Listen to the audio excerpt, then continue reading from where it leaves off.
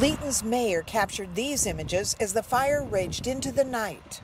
Crews were already on the scene from Johnson County Fire Protection District.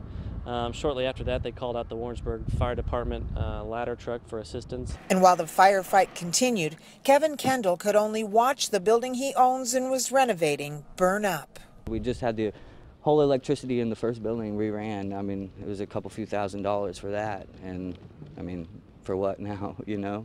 Kevin thinks the fire started with an unattended space heater in a main floor studio apartment, but the fire department says they may never know for sure because the damage here is so extensive. The building was erected well over 100 years ago. It once housed a grocery store. A lot of downtown Leeton had crumbled with time, but Kevin and his partner were determined to make this building different. They had started renovations 2 years ago when they bought it. This little part in the front, that storefront, was about to open as an antique shop. Now Kevin says it's all gone and there is no insurance. I have it closed on my back. But Kevin also says he has hope tonight after seeing this in one of the windows this morning. Everything happens for a reason, I believe, and so we just don't know what that reason is yet.